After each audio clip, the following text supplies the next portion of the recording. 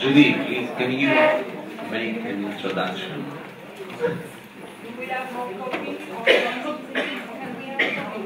Okay, are we ready to start?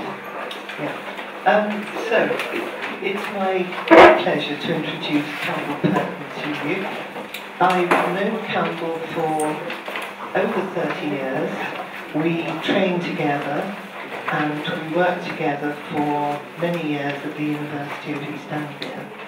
And Campbell did the amazing thing of introducing focusing training to a very, very classical person-centered department. And the way that he did it was very characteristic of him.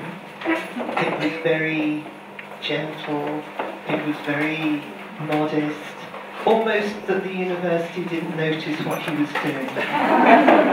And I think that's the way to get things done in difficult institutions. And it revolutionized our person-centered training, and it was brilliant that actually UEA, our university, was the only university in the UK where you could receive focusing-oriented training, and that lasted for maybe 15 years. Something like that. Yeah, it was. It was we had a really good run. It doesn't run anymore, sadly, but it's all down to Campbell. Last night, after we were eating, Campbell left us, and I said to the other two people at the table, "Oh, I've got to say something about the tomorrow. What should I say?" And I was recalling how a very good friend of mine, who's a very bright and a very critical person, had said that Campbell was the best teacher she'd ever had. Which is a huge compliment. This is Jen. Yeah, it was lovely. And the other person at the table, and I hope you don't mind me mentioning who it was. Do you mind? She's not saying anything, that's fine. Okay. Said that was also her experience. Thank you. Yeah. So, I mean, and Campbell is so modest. I mean, he is the most modest colleague I have ever worked with, and it's like he's achieved miracles in his very, very quiet way. So, and I see Nicole looking at his watch, so I'm not going to go on. I could go on, but no. Okay, thank you, Julia. Thank you very much. And I would just like to thank the organisers of this conference for putting on such a splendid event. I mean, it really has been marvellous. Beautifully organised and very relaxed. I mean, it's really quite special. I mean, I'm retired now, so I don't go to many such things, but I'm so glad not to have missed this one. So, thank you. And of course, coming to Greece, I mean, I love Greece. For a philosopher, which I really am, I'm not really a therapist or focuser, I'm really a philosopher. But Greece, of course, is very special. Home of Western philosophy. Just down the road, Socrates was talking to people in the marketplace. Plato was developing his ideas. And then Aristotle was developing his philosophy. So all of those, of course, are still taught in university. It's not something in the past. It's very much alive in philosophy teaching in the present. So this is something of a spiritual home in many ways. So today, what I'm going to do is to talk about what I've called a new way of thinking about focusing. What I've been mainly talking about is the idea of the felt sense. So this connects very much with what Donato was saying in the presentation. And Donato and I come from rather different philosophical traditions, but I think in a way we really do agree. The title of Donato's presentation, the felt sense, a beautiful yet misleading concept. And that would have done just as well for my talk. But we say different things, but there's a sort of theme that is very much the same. Well, I don't want to say much about philosophy in itself, really, all the different traditions. I mean, I've been influenced mainly by Ludwig Wittgenstein, right there. I mean, Wittgenstein and Gendlin are the two people who've influenced my thinking most.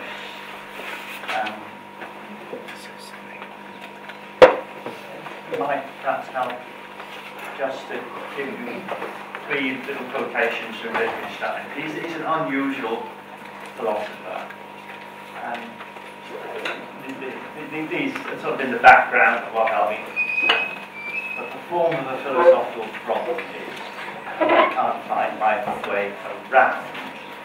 And I'll be starting with that sort of situation, really, because that's, I think very often are talking about the felt sense that Donato had 7 different accounts of it, and I'm going to give you an 8th. And no doubt can be others. And you see, there's a sort of a puzzle about all this. Why is it so complicated? And I'll try and explain what I think is going on there. Wittgenstein is usually classed as an ordinary language philosopher, which means he tries to stay close to our ordinary ways of speaking and not introduce lots of technical terms. But also, I mean, he's unusual even as an ordinary language philosopher. He's not just interested in the way we ordinarily speak, but the ways in which our language actually gets in the way of our thinking. And he thinks we suffer from a kind of intellectual illnesses, and a philosopher is a person who must cure many illnesses within themselves before they can reach the ideas of common sense. So Wittgenstein is sort of like a coming back home, having gone through all sorts of complex systems and theories and philosophical speculations, coming back to the everyday world, our ordinary world, because that's the only world there really is.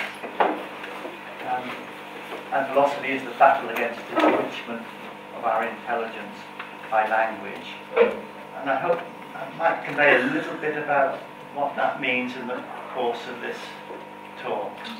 It's a bit like the misleading thing that Donato mentioned, that language is what we need to communicate, but at the same time, the way we picture the use of language can actually lead us into all sorts of problematic places.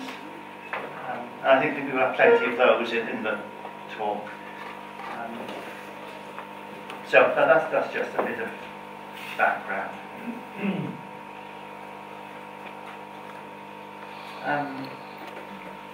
Actually, before we do the next bit, and it might help just to have a very quick summary of what I'll be doing, so you know what sort of presentation this is.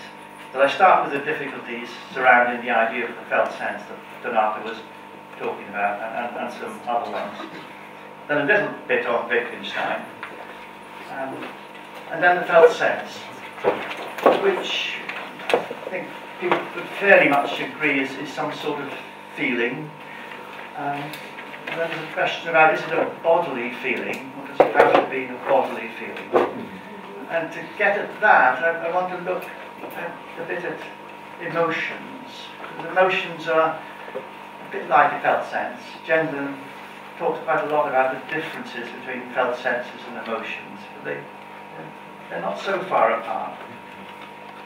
And see, with emotions, the same question about the body comes up. See, are emotions things felt in the body?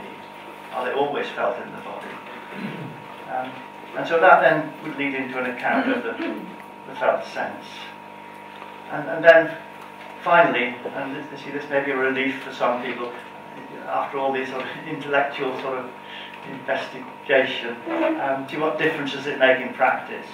You know, after discussing the felt sense in this sort of detail, well, so what? What difference does it make? And what I will do at the end is to go through a slightly modified version of Gendlin's 6 steps, which is the classical formulation of focusing. And I think with just a little bit of tweaking, it can get round the difficulties. It doesn't take much. And so then we come back to something very simple, very straightforward. There's really no problem at all. That's it. Okay.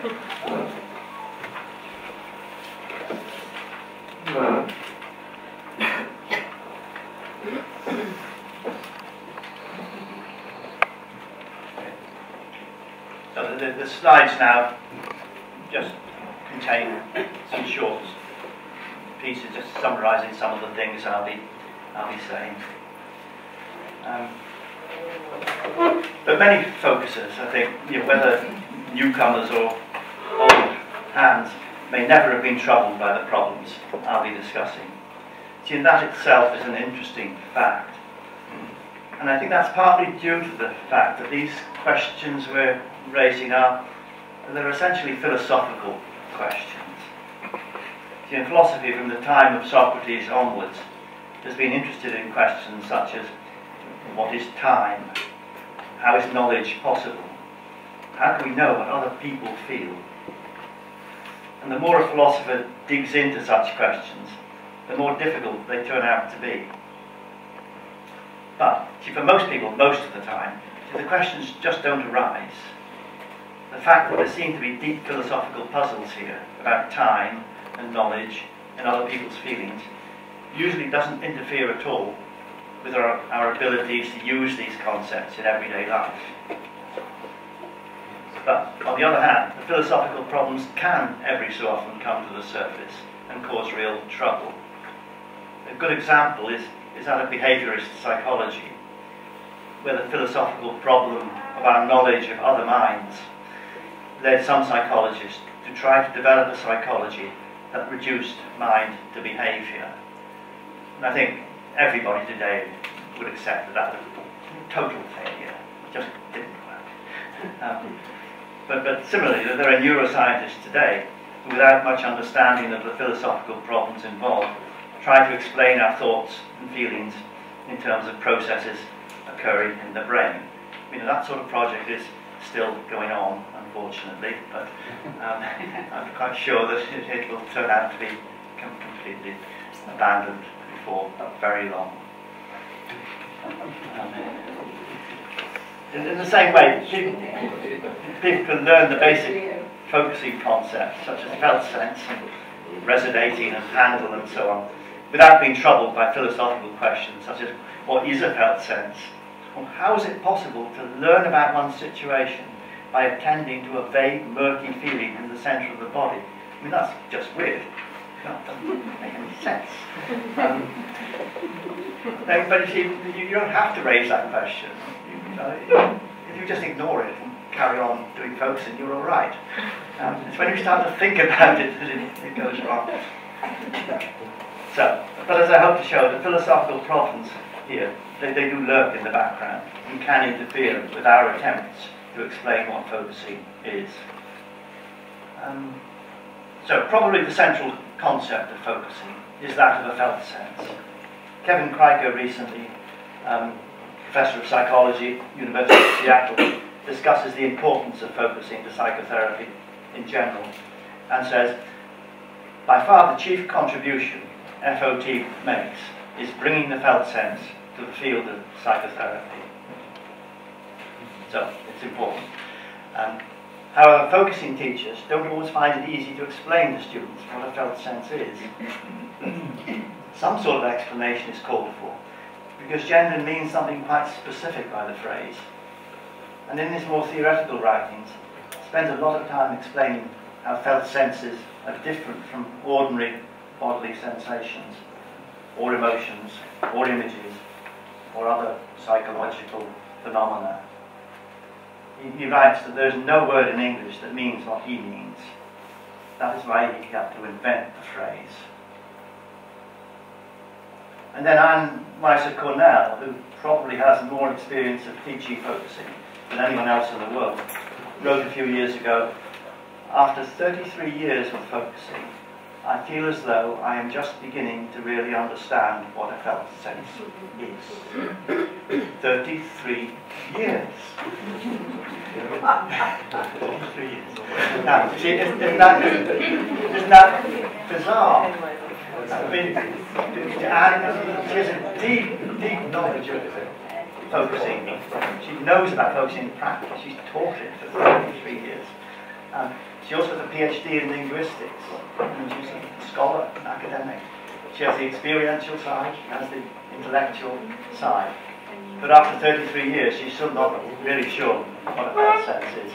Yeah, I think that's a clue that there's something odd here. There's this rhythmic science, I don't know my way around. It's odd. Actually, when I first learned focusing from Barbara McGavin in the early 90s, a close colleague of Anne, she was already saying, along with Anne, that she thought that the use of the phrase felt sense could do more harm than good. I think Donata mentioned this possibility in her presentation. Because students naturally want to know what a felt sense is, but the explanations given usually don't enable them to decide whether what they feel is a felt sense or not. And then they spend most of their focusing session trying to decide what they've got. Is it a felt sense? Is it not a felt sense? And then the session sort of comes to an end, and a quarter of an hour is up, and you go. Anne wrote back in 1996, the biggest barrier to successfully finding a felt sense is wondering if you're doing it right, if you really have one.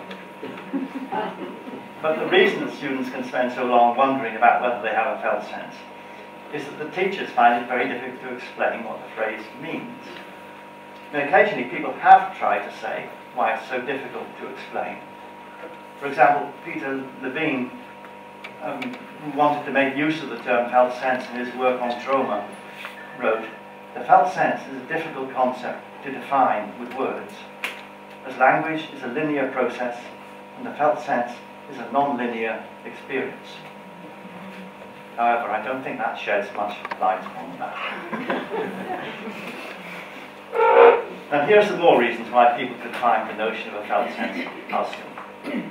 Gendlin says that a felt sense is a special kind of bodily sensation, and that it is usually located in the centre of the body. However, other focusing teachers hold that a felt sense may form anywhere in the body. And Weiser writes that felt senses can be located outside the body. Now, that's interesting. But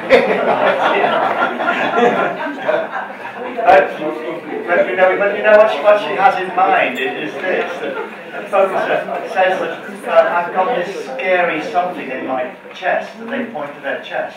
And then they say, oh, it's moving to my shoulder. And then their hand moves outside the body behind, and say, oh, it's behind. And the felt sense is there, behind my shoulder. Well, there's a strange thing. See, again, we don't quite know where we are with this. How is the language working here? And other focusing teachers hold that felt senses may have no bodily location at all. And these disagreements are puzzling. See, is it that felt senses take quite different forms in different people? But why then do they all count as examples of the same thing? And then another thing that can cause difficulties is that the phrase felt sense has been picked up by therapists and others who use it in ways of their own. For some writers, the felt sense of a situation is simply the feel of a situation. So that if someone is asked how they feel about their situation, and they reply, well, it feels very embarrassing, then this embarrassed feeling would count as a felt sense. But for Gendlin, feeling embarrassed is not a felt sense. It's an emotion. Felt sense is a murky, unclear feeling that leads to steps of change. It's not something that can be expressed by a familiar emotion word.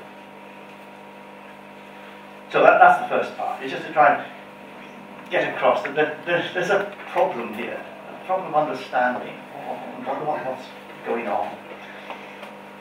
I mean, thinking about these things, I've been helped a lot by looking at the work of philosopher Ludwig Wittgenstein. Wittgenstein's an unusual philosopher, in that, at least in his later work, he's not concerned to develop a system of philosophy in the way that many philosophers have, such as Kant or Schopenhauer, or indeed Gendlin himself in his philosophical work and process model. Wittgenstein is sceptical about such systems and approaches philosophical problems in a less systematic way. He sees many philosophical problems as arising from misleading pictures that we have about the way our language works, and sees the aim of philosophy as simply to remove the intellectual confusions that we can get caught up in. See, philosophy thus becomes, in a way, analogous to psychotherapy. Though unlike therapy, it's concerned with widespread intellectual confusions rather than with personal, emotional confusions. And rather like good psychotherapy, this way of doing philosophy tends to be slow and sensitive to detail. It's not a matter of quick definitions and logical arguments, but of looking closely at how we actually use words, and also of noticing how our ways of picturing the use of words can mislead us. And I hope that what I mean by that will become clearer as we proceed. So I hope to have shown so far that there are some real difficulties with the notion of a felt sense. Difficulties that should be of interest not only to philosophers but also to focusers. Because quite apart from it being satisfying to feel clear about what we're doing, there's something Anne Weiss has said recently, I can't find the reference at the moment, but what she wondered about is whether the difficulties with the notion of a felt sense may help to explain why focusing is not caught on in the therapy world in the way that mindfulness has. And Kevin Krieger makes the same kind of point recently when he wrote, "The felt sense, the core of FOT practice, remains elusive and difficult to describe. This reality makes it very difficult for FOT to find and hold a place in contemporary theory and practice. Because although many may be genuinely interested, it is simply too difficult to grasp the approach without continued experiential practice with a teacher or therapist." No, I don't really think he's right about that, but I mean, you can see what he means. Okay. Well, one thing that seems clear is that a felt sense is a special kind of feeling. Now, in English, there are many different things that are loosely called feelings.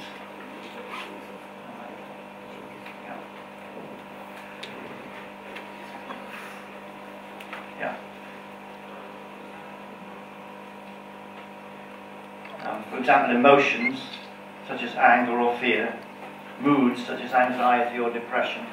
I've got the right.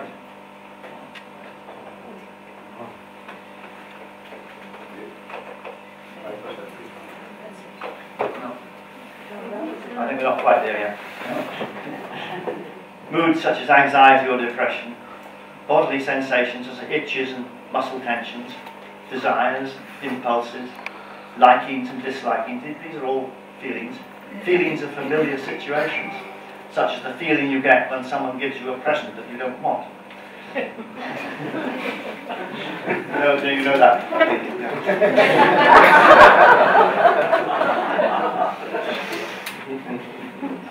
Hunches. Well, if you're not familiar with the English word hunch, hunch is like intuition, where you think something is so, but you can't explain why you think it. Hunches, such as there's a hunch that a decision is wrong, but you can't say why. And the dividing lines between these different kinds of feeling are not always sharp.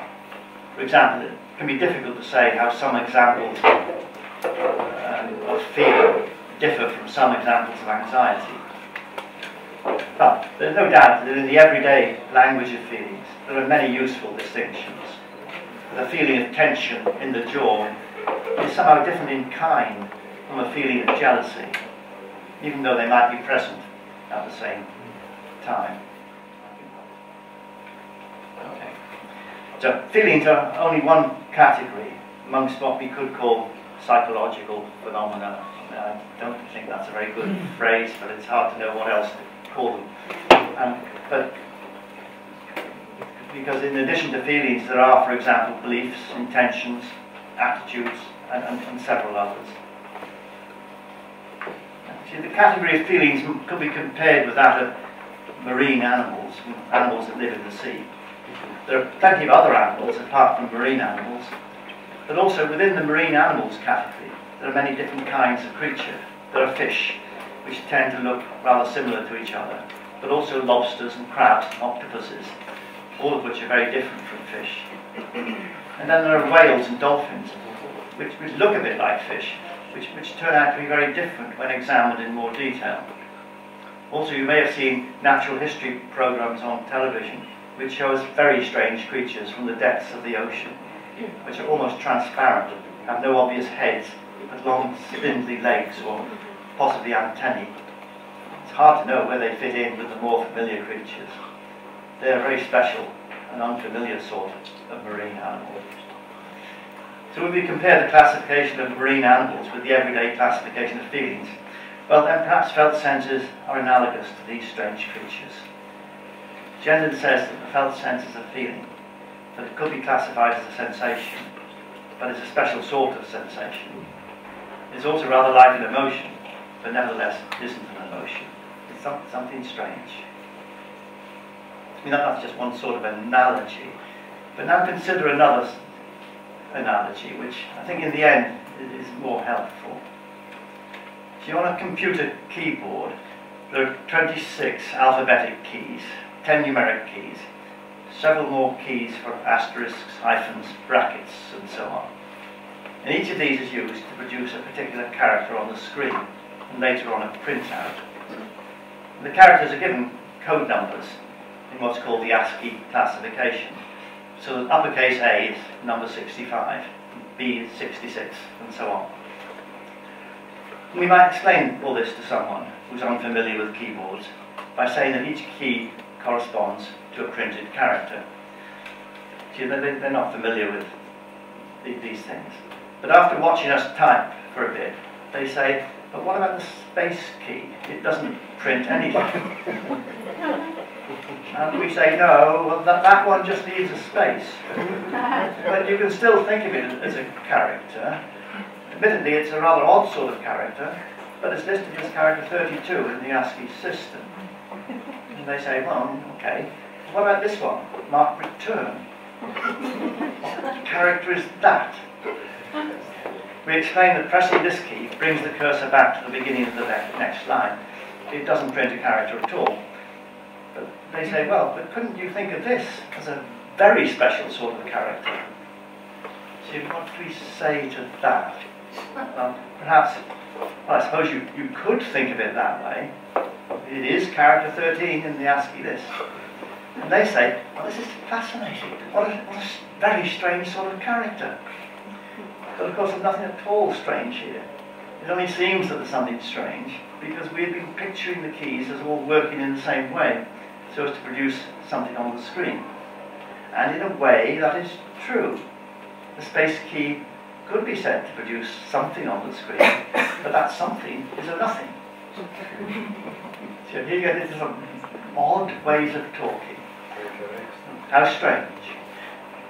But again, there is nothing strange here. The feeling of strangeness is a kind of illusion which is generated by the way we have been picturing the use of the keys. See, in the comparison of feelings with kinds of marine animals, we ended with a strange deep sea creature. Now it really exists, and really is strange compared with the other creatures.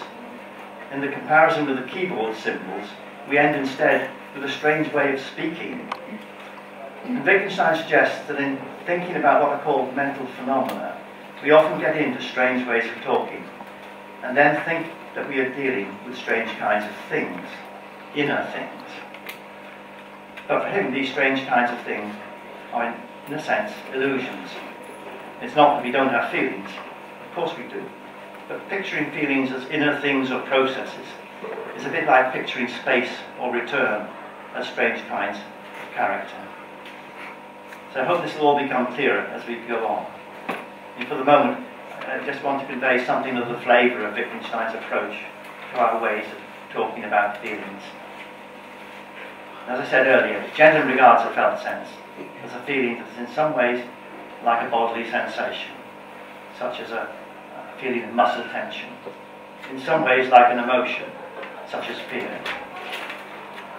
And I'll say a bit more about bodily sensations later, but first I think it's helpful to discuss the nature of emotions.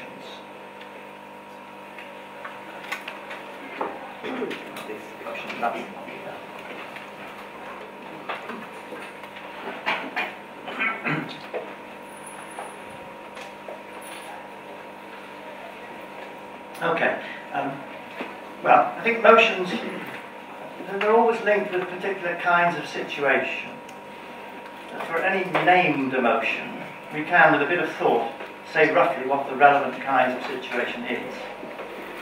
For example, we speak of fear in situations where there is a response to some perceived danger. We speak of jealousy in situations where a person A is upset because person B has preferred person C to them. Pretty much what jealousy is.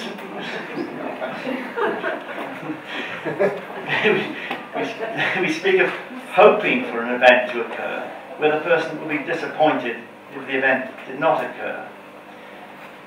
Embarrassment involves one having done something socially inappropriate.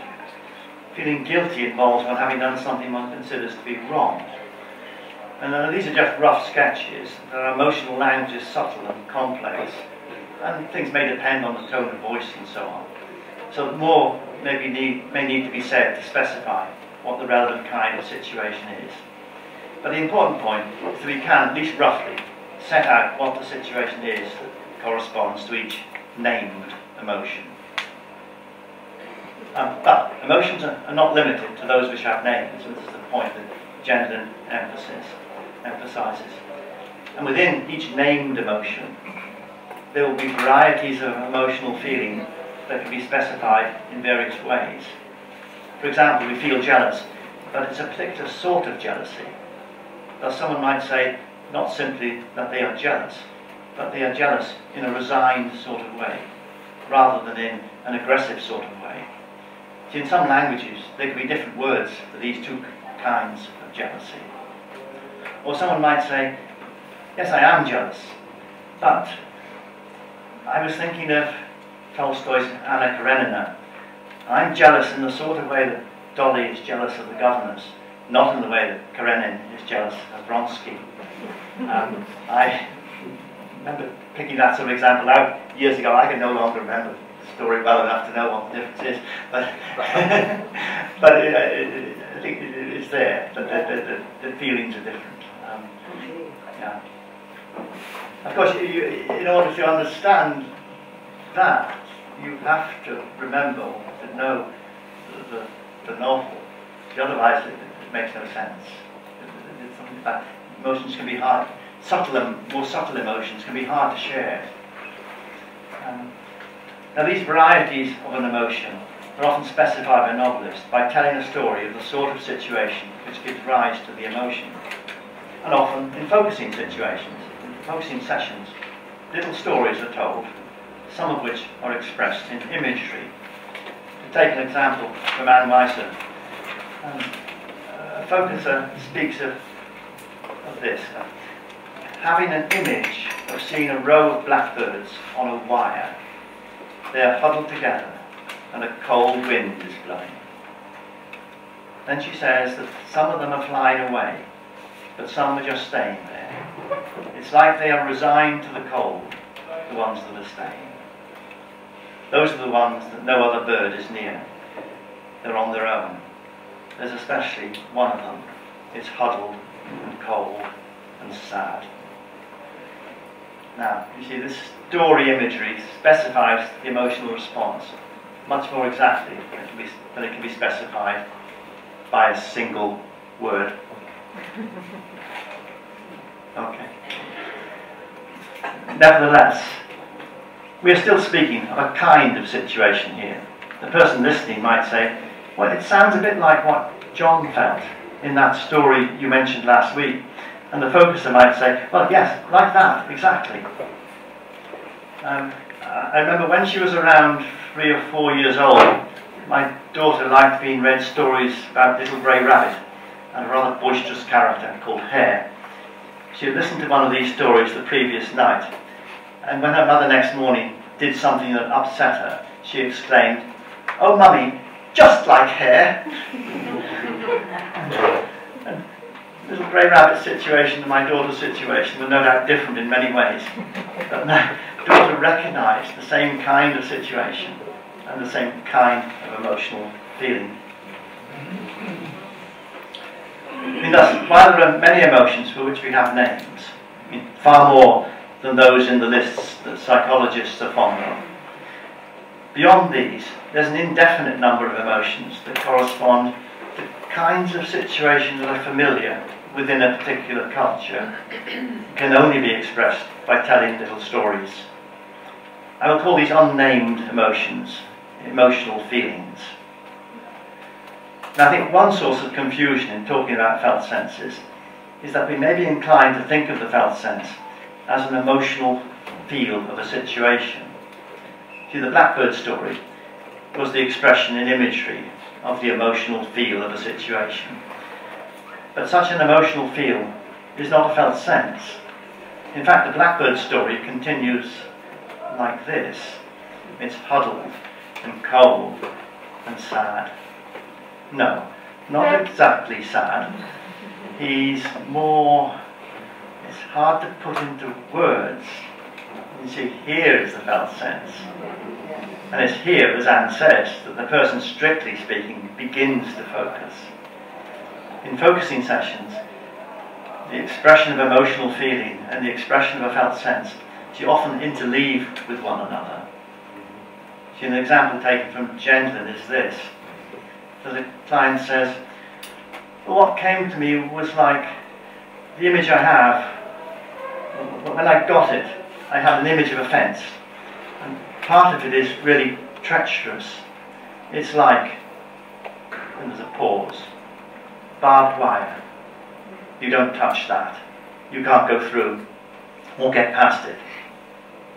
But another part of it has a little hole, and that part I could slip through. A part of it is just poles and a little barbed wire, and I could really crawl over it if I wanted to. What felt the best right now was to crawl through that little hole. That felt, and there's a pause, felt like saying, here I am, I'm coming through.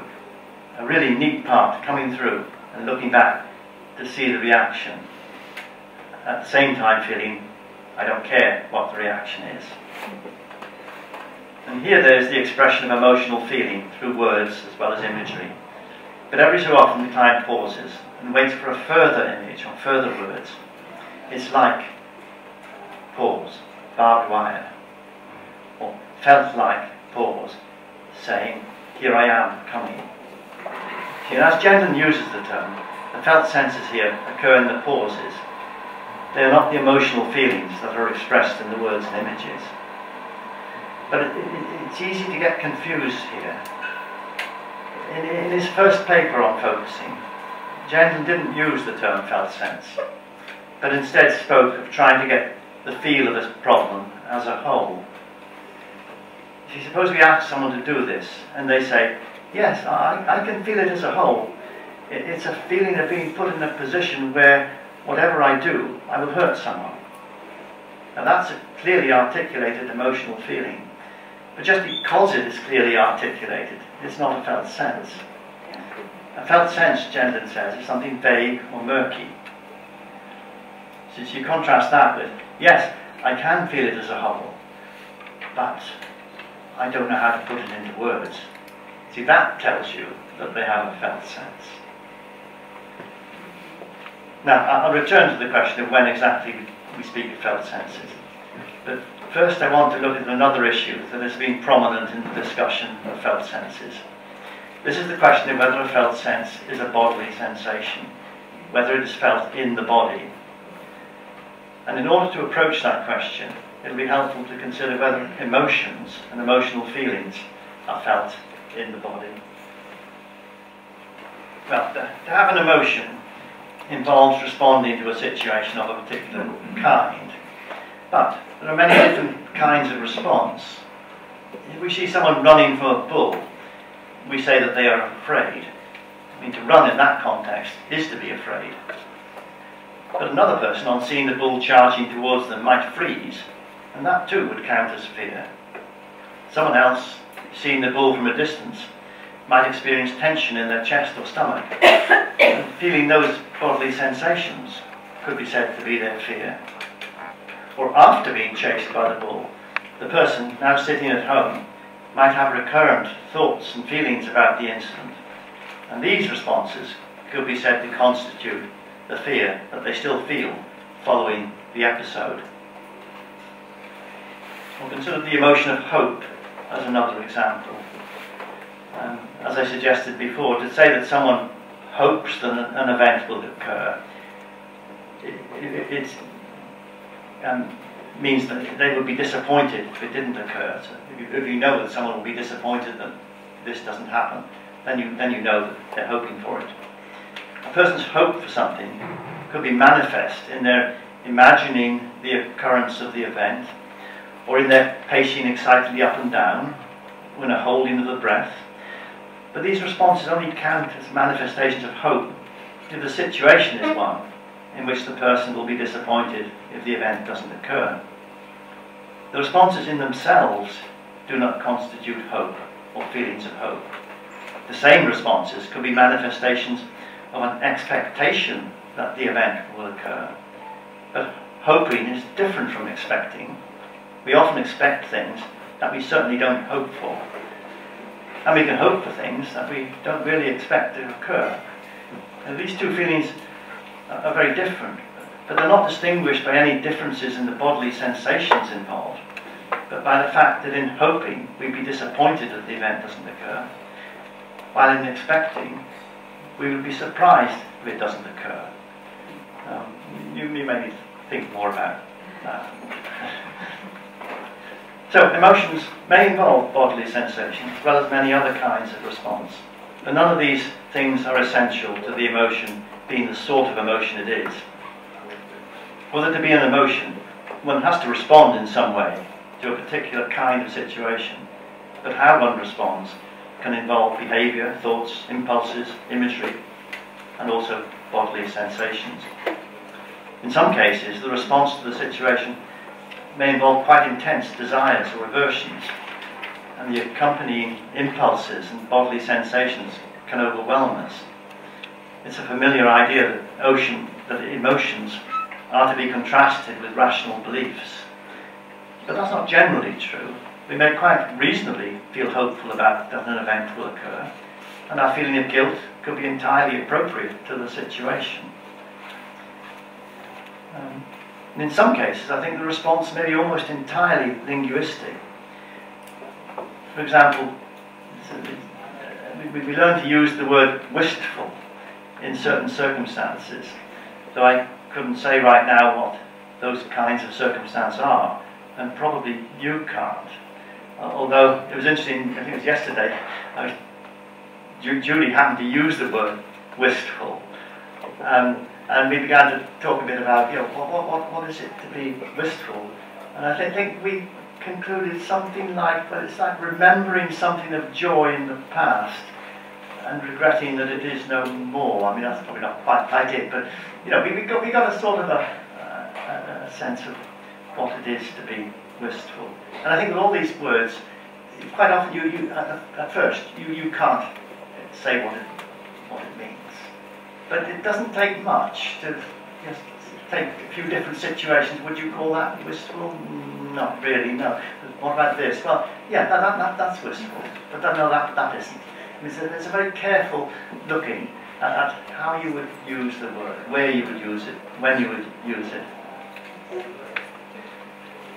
But certainly at the time you use it, you may not have any understanding of what the context is that makes it that kind of feeling. And certainly the feeling wistful may not involve any specific behaviour or bodily sensations or thoughts or images. My saying I feel wistful maybe my only response at the time to the kind of circumstances I find myself in. But then someone will say, but don't I have a wistful feeling, a datum, a direct referent, as Gendlin sometimes call it? Well, I can say that, but it doesn't seem to add anything to my saying that I am wistful. There's no feeling here that is independent of what I say. No feeling on which I could base what I say. Because I don't base what I say, in fact I don't base what I say on anything. I mean, certainly not on my knowledge of the circumstances in which the use of the word is learned. But I may not be able to say what these circumstances are. I've learned to use the word, but I haven't learned to say how it is used. I've simply picked up the use of the word as an articulation of my response. That's what we say in English in these circumstances. Now that seems puzzling, and I think it is puzzling. Compare how it is with a hunch or intuition about something. Hunches can form a helpful bridge to the notion of a felt sense. So suppose that on returning home from a walk, we have to decide whether to turn right or turn left. And I say, to the left. My companion says, how do you know? And I reply, well, it's just a hunch, but I bet I'm right. And we go to the left, and indeed this turns out to be the way home. To have a hunch is to think that something is so, without being able to justify what one thinks. It's not just a guess. We sometimes are very sure that our hunch is right. Now suppose someone says, when you said to the left, surely something must have gone on in your mind that made you say that. Perhaps you had an image of turning left. Or maybe the word left just came into your mind. It must have been something that made you say, to the left. And I think for a minute, and I say, no, there really wasn't anything like that. We came to the junction, and I spontaneously said, to the left. That was all that happened. I had a hunch. But that's just to say I couldn't justify what I've said. But now the skeptical person says, but you must have had a feeling that you should turn left. The hunch was that feeling. So what should I say to that? Well, perhaps, how do you know what went on in me? I'm telling you that nothing went on. But you have a picture or theory that says that something must have gone on. Well, so much the worse for the theory. See, this talk of the hunch as a feeling adds nothing at all to the description of what happened. It seems to be the invention of a person who believes that we must always have feelings in the sense of inner data going on in our minds before we can speak. Yet that clearly is not true. Usually we speak without anything special going on in our mind. So, in sum, we could say that to have an emotion is to respond to a particular kind of situation. The response may be a matter of having certain bodily sensations, or other things such as characteristic behaviour, impulses, thoughts, or images. It's misleading to say that the emotion is the response, that the running away, or the inclination to run away, or the dry throat, or the facial expression is the fear. But nor is it right to say that the response is simply a sign or accompaniment of the emotion. See, I think we want there to be a thing or a process that is the emotion. But not all words function as the names of things or processes. Emotion words draw our attention to particular kinds of lived situation. But there need not be anything in the situation that is the emotion. As I said, if someone hopes that an event will occur, that is a particular kind of situation. The kind of situation where they'll be disappointed if the event doesn't occur. But it doesn't follow that there's a thing or process in the situation that is the hope. We're inclined to picture the hope as something going on in the person at the time. But the fact is that nothing need have gone on in them at the time. They might have thoughts or images of the anticipated event, but there's no necessity for such things to have gone on. All that is necessary is that they would respond to the non-occurrence of the event with disappointment. If we know that, then we know that they hope for the event. And the picture of feelings as inner events or processes is a captivating one. I mean, it appeals to us. It's almost like we can't get away from it. Wittgenstein suggests that it arises partly from another captivating picture, that of the meanings of words being the things they refer to. In an infant school classroom, there may be pictures on the wall of dogs, trees, tables and so on, each being intended to illustrate the meaning of the word that is written alongside the picture. We think of the meaning of the words as being displayed in the pictures, and say that the meaning of the word is the kind of thing it picks out. But there are many, many words for which that is not true. There are no things in the world that are picked out by the words not or therefore, for example. Wittgenstein argues that to specify what a word means does not usually involve presenting examples of the things or processes it refers to, but specifying how that word is used. That not, for example, is used to make a denial, therefore tells us that what has just been said is a reason for believing what is about to be said. But there are no nots or therefores in the world. So if we can free ourselves from the picture that for each word there's a kind of thing or process, we may be able to see that there doesn't have to be a feeling that a person has when they hope for something or fear something or experience some other emotion.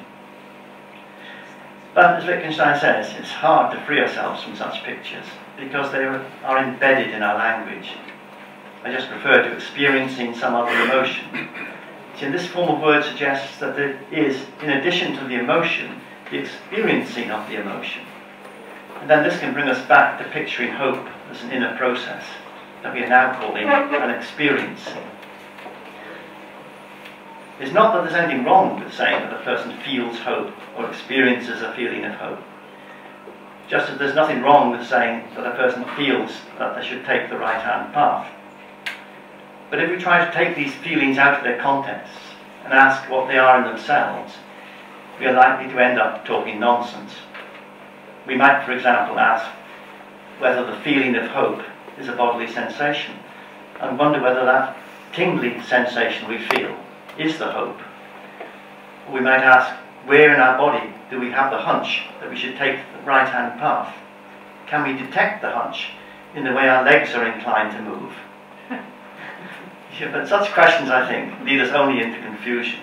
They're not sensible questions to ask, because they presuppose that words for feelings are names of things or processes going on inside the person.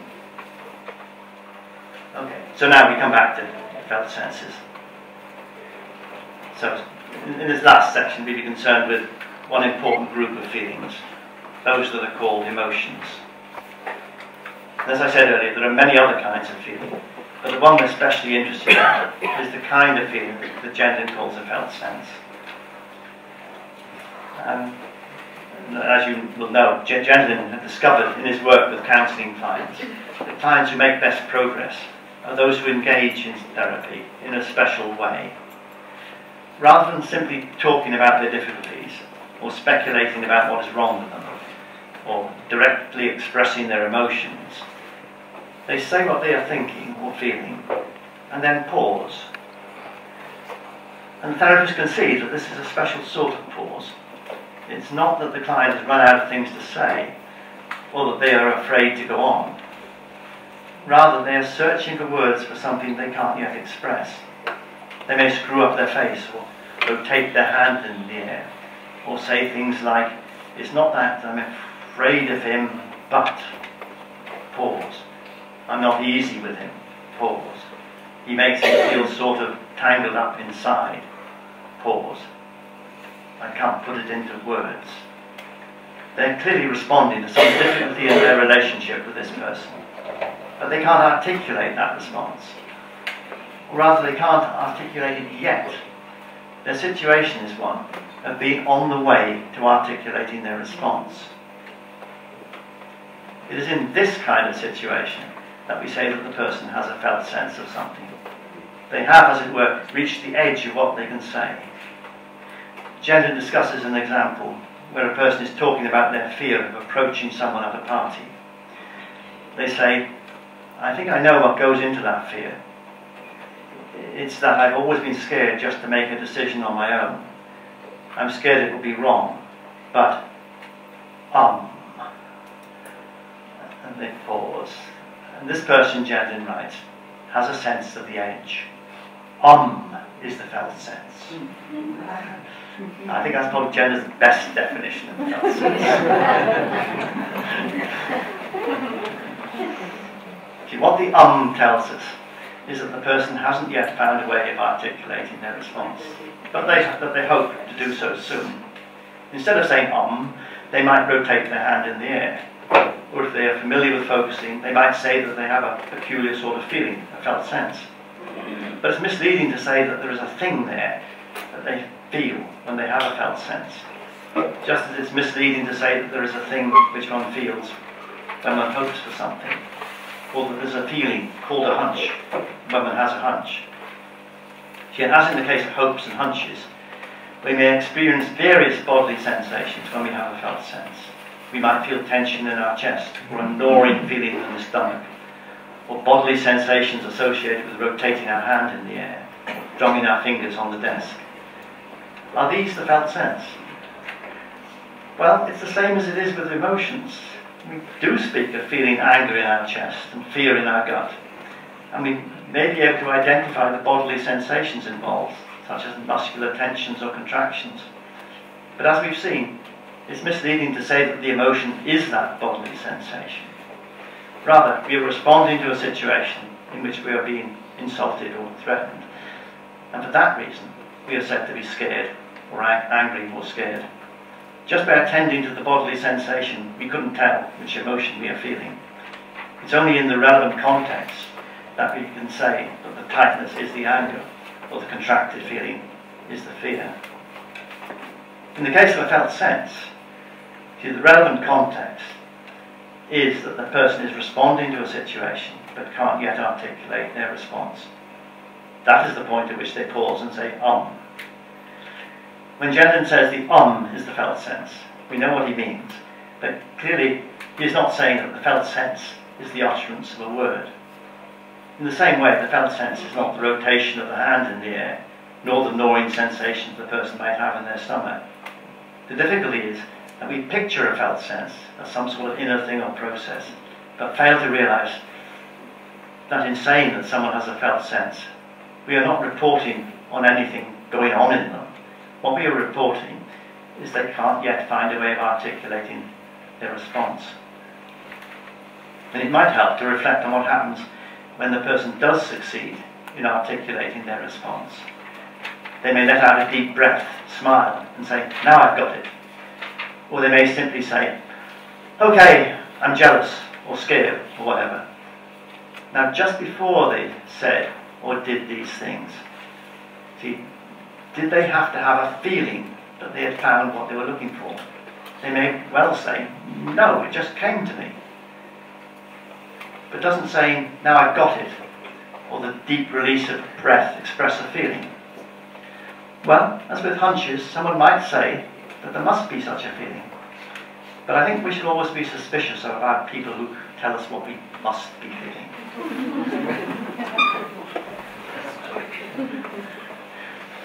What I'm suggesting is that to say that someone has a felt sense is to say that they are responding to a situation that can't yet articulate the response, but hope and expect to do so soon. More briefly, we can say with Gendlin that the felt sense is the However, there are many places where Gendlin says something much more than that. In discussing where the change steps come in therapy, or where they come from, he says, the steps of change and process do not come directly from the recognisable feelings as such. They come rather from an unclear, fuzzy, murky something there, an odd sort of direct datum of awareness. And then again, what do we assume the client will do with the listening response? We hope and assume the client will check the response, not with what they said or thought, but with some more inner being, place, datum, sense. We have no ordinary word for that. Now, it's this notion of an inner datum that Wittgenstein questions. See, undoubtedly we talk of inner thoughts and feelings, and we may picture them as inner things or processes going on in our heads and bodies. But there surely is picture language. We do not mean that if a surgeon opened up our head or body, they would find the thoughts or feelings there. It's a way of talking, a picturesque mode of description, and one which does not mislead us in everyday conversations. The problems only begin when we suppose that the inner processes constitute explanations for what we say and do. See, then we will start to say things like, he said he was afraid because there was a scary feeling or process or datum inside him, and he recognized it as fear. But that is not why an English speaker says I'm afraid. The real explanation is that they've learned to use this phrase in situations where some danger threatens. The same misleading picture of the inner datum is what causes the difficulties with the phrase felt sense. A person may pause in a focusing session and speak of having a vague feeling that they cannot put into words. To have such a feeling is to have a felt sense. There's no problem with that. The problem comes if we now try to explain why they pause by saying that they have a special sort of feeling or inner datum to which they now need to give their attention, and from which may soon come other feelings that are helpful for them. See, the inner datum or felt sense is supposed to contain all the intricate detail of the problem, and within it the person may find something that is of help to them. See, that's the picture.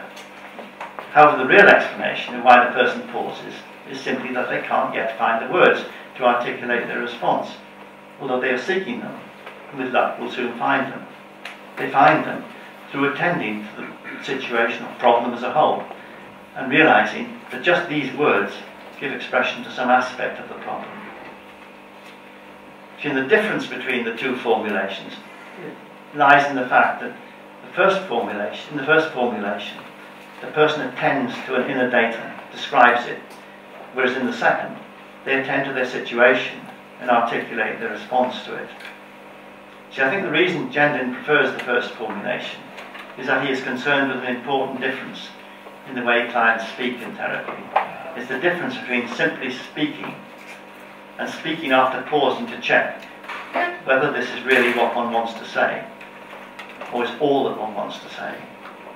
Gendlin thinks that in the process, the person consults an inner datum, whereas I think Wittgenstein would say that this inner datum is a fabrication or an illusion. For Gendlin, the inner datum is an it, a direct reference, something one can attend to, in there where we have our feelings. The job of the therapist is then to respond to the client in a way that helps the client to find the inner datum.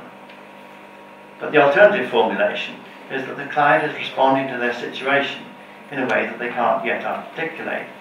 The job of the therapist is to encourage the client to attend further to their situation and to articulate further whatever new responses come to them. And I'd like to end by looking in a bit more detail about how this alternative formulation would work in practice, and what difference it makes. See, much of the traditional focusing framework can remain in place, beginning with clearing the space. This is not something one always needs to do, but it can be an important way of bringing attention to a specific problem. Because the point is to attend exclusively to that problem for the moment. But how do we do that? See, attention is one of these puzzling psychological words. What is it? What is attention? What is it to attend to something? Is that an inner state? Well, how do we attend to something, actually? Well, by not letting ourselves be distracted by the other problems. We attend to one thing by not allowing ourselves to attend to other things, as we mind our own business by not minding other people's business. It can help if we give some brief attention to the other problems. We're not just ignoring them. And then attend to the problem we wish to work with. Okay? So then the next step is to attend to this problem as a whole, which is something Gendlin has always emphasised, that we attend to the problem as a whole. Before the session, we may have spent some time thinking about the problem and noticing various things that are involved in it. we may need to remind ourselves of what the problem is and what seems to be upsetting or concerning about it. In other words, we bring that whole problem to mind. We're going to focus on the problem, and we want to go beyond what we already know about it, beyond the familiar feelings that it arouses in us. To get to something new, we need to attend to the whole of the problem. Because what might help us is not to be found in what we already know, but we don't know where it is to be found in the situation. It could be anywhere, or we might need to instruct something new. So we need to keep the whole problem in mind. Well, now how do we attend to it as a whole? Well, by not attending to its particular aspects. If we find ourselves attending to some particular aspect of the problem, we need to stop doing that and let our attention come back to the problem as a whole. And this, I think, is probably the most difficult part of focusing. We are so used to attending to details that we find it hard to attend to something as a whole. Yet we can do this. The problem is there as a whole. We chose it from amongst other problems. All we have to do is to open ourselves to all of that, putting aside any specific aspects that come to mind. And then familiar focusing questions may help. As we keep our attention on the problem as a whole, we can gently ask ourselves, what is this really all about? Or what is the crux of this? What is needed here? And then we wait and see if anything comes. And often something does come, and often it is a surprise to us. It could be a word, a bodily sensation, an impulse, a wish, a liking for something, an image, a fragment of music, memory. It's something that has come out of our awareness of the problem as a whole, and is likely therefore to have some relevance to the problem. It's something new in connection with the problem. So now we gently ask, what is it about the problem that brings this? What is it about the problem that makes me think of this, or feel that, or want to do this, or remember that? And again we wait. And then other feelings, or words and so on may come. And whatever comes, we may try asking, is that exactly it? And then sense the reply, yes, it is, or no, not exactly, more like this, or no, not just that, also this. And finally, if we are fortunate, we may find ourselves saying something like, oh, so that's what it's about. Or, so there's a whole new side to this. Or, I never thought of it like that. You see, and all of that can be explained without using the term felt sense. But it's clear enough where that phrase could be brought in. It is at the point where we attend to the problem as a whole. At this point, someone might say to themselves, I'm feeling the problem as a whole. And they might picture this feeling of the problem as a vague, fuzzy thing that they sense in their stomach, but which nevertheless contains within all the familiar aspects of the problem, together with innumerable other aspects that could be helpful. Now, this picture need not cause trouble, so long as the focuser remains aware that they need to be attending to the feel of the problem and its unarticulated edges. What would cause trouble would be if they started to ask whether this fuzzy image they have really is a felt sense, or whether they should be attending to the tight feeling they have in their stomach. See, then I think they would get lost. As I mentioned earlier, in his very first paper on focusing, Gendlin himself did not use the term felt sense. Instead, he laid out in the following way guidelines for therapists who would be teaching focusing to patients. He writes, and this is in 1969, we must explain that it's possible to sense a problem as a whole. People rarely let the crux of the problem come freshly to them from their feel of the problem as a whole. They already know what the crux is, or they decide what it is. Therefore, before we begin, we instruct the patient on this point. When you have a feel of the whole problem, don't decide what's important about it. Feel it all, and don't decide anything. Wait, and let the main crux come to you freshly. And I think that way of putting it is much less likely to cause difficulties than the way in which he formulated the focusing instructions later on. The crucial point is that one is to attend to the feel of the problem and then wait to see what more there is to it, or where the edges of the problem are. But attending to the feel of the problem should be understood to mean no more than attending to the problem. It's one of those cases where referring to a feeling adds nothing to what can be said without referring to the feeling. For example, from things I mentioned before, to be hopeful, to feel hopeful, to have a feeling of hope, are just different ways of saying the same thing. Namely, that one will be disappointed if the hoped for thing doesn't occur. There's nothing wrong with picturing hope as an inner feeling, but this is a picture, it's a way of speaking. And as a final analogy, consider the fact that instead of saying that a person has a felt sense of something, we might in English say that they have something on the tip of their tongue. Now that says the same thing, namely that they can't yet articulate their response. But it's clearly just a way of speaking. Someone who started to wonder about what exactly was there on the tip of their tongue when they were trying to articulate their response would surely be deeply confused. In the same way, I think, a person is confused if they start to wonder about what exactly is there in the centre of the body when they are trying to articulate their response. So, just to end, I'm sort of aware that the discussion has been quite elaborate, but you see, that's not because focusing is something elaborate. It's the confusions and misunderstandings surrounding focusing that give rise to the elaborations. In Wittgenstein's metaphor, the untangling of a knot has to be as complex as the knot itself. But the result of untangling it is something simple. It seems to me there doesn't have to be any fundamental difficulty in teaching focusing. I'm a bit sceptical about the extract I quoted from Krike, that it is simply too difficult to grasp the approach without continued experiential practice for the teacher or therapist. After all, Gendlin wrote his original focusing book as a self-help manual, and it sold 500,000 copies. I think that in practice, people are able to read past the picture language that Gendlin often uses in speaking of the felt sense as a murky inner datum, and appreciate that what he really means is that we need to give attention to those places where we are responding to our situation in a way that we can't yet fully articulate.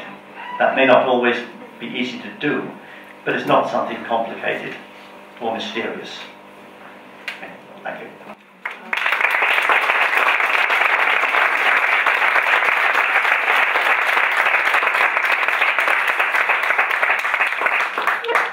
Thank you. Thank you very much.